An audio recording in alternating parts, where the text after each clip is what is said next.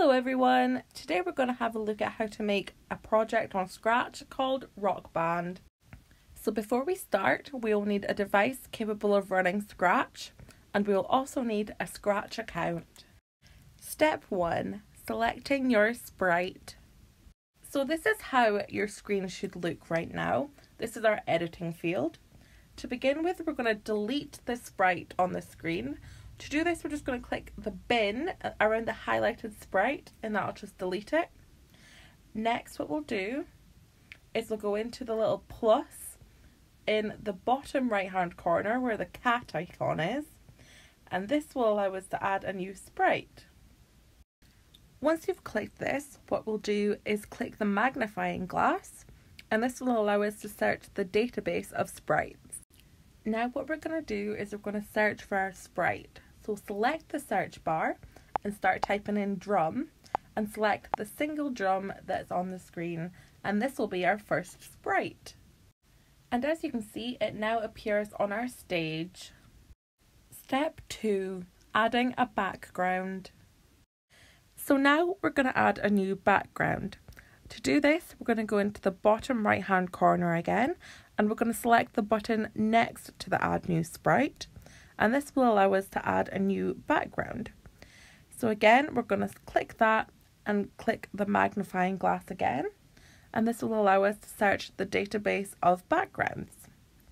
Once we've done this, we're going to go along the top row and click the indoors section, and this will show us all the backgrounds that you can choose that are indoors.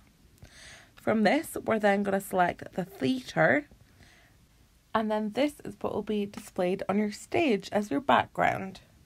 So now what we're going to do is we're going to reposition the drum on the screen. So what we'll do is we'll click and drag the drum into the position that you want it on your stage. Step 3. Adding sound. So next what we're going to do is we're going to have to add an extension to get our sound. So to do this, we're going to go down to the little plus in the very left hand bottom corner and click that, and this will allow us to choose an extension, and we're going to select the very first extension called music. And now you can see that the music extension has been added to our drop down list on the left hand side. Step 4. Starting our code.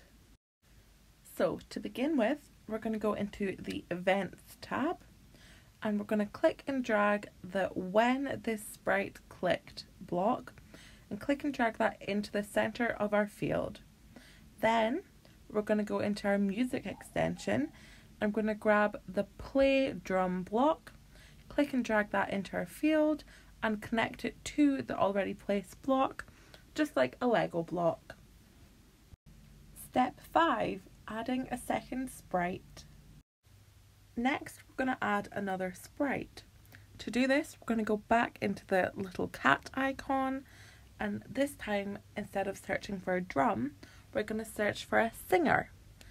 So once this appears on our stage, we can reposition it. Then what we're going to do is we're going to head into costumes. This can be found in the top left hand corner, just below the Scratch icon. From here, we're going to duplicate our singer. To do this, we'll right click on singer 1, and a little sign will say duplicate, and we'll click that, and then we'll have 2 images appear. So now we're going to have to rename them. We're going to rename singer 2 to not singing, and rename singer 1 to singing. So now we have sprites with 2 different names. We have to be able to tell the difference between them. To do this, we're going to go onto the singing sprite, and we're going to draw 3 lines to differentiate to tell that she's singing. To do this, we're going to choose the line option, which is the 4th option down on the left hand side, and then just draw 3 lines as I'm doing right now to identify that she's singing. Step 6. Getting our singer to sing. So again, we're going to head into our Events tab and click and drag the When This Sprite Clicked button and click and drag that into our field. After this, we're going to head into the looks, and we're going to grab the Switch Costume 2. Click and drag that and connect it to the already placed sprite. I'm going to change the not singing to singing by clicking the drop down arrow.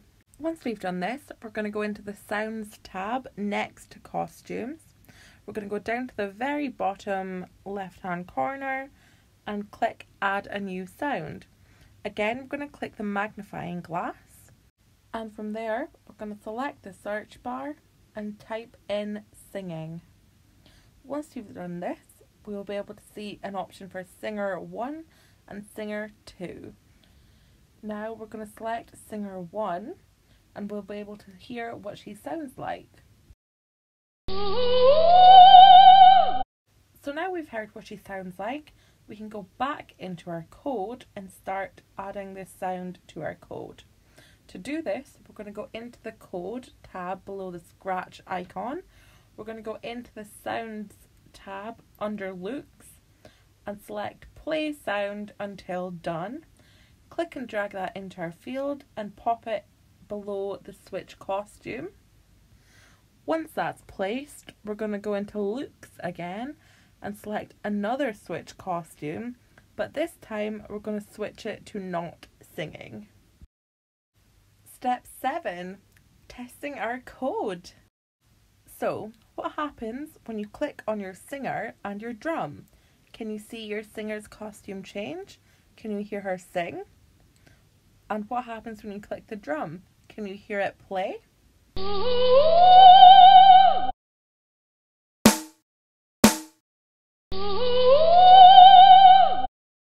Well done! You finished the Rock Band project.